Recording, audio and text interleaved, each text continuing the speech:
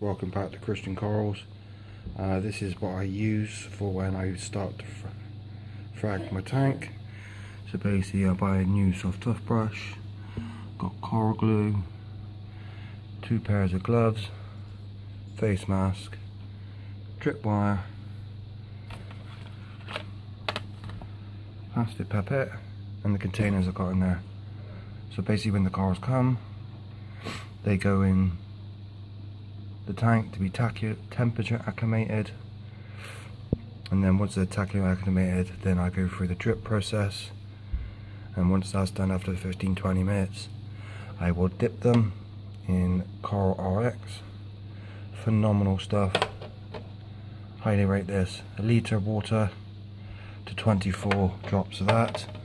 Once they're all done, I'll place some of them on the sand bed,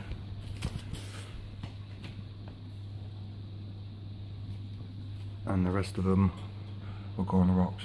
Anyway guys, thanks ever so much. Please hit this like, please hit the notification bell, please subscribe to this channel if you're not. Anyway guys, speak to you later.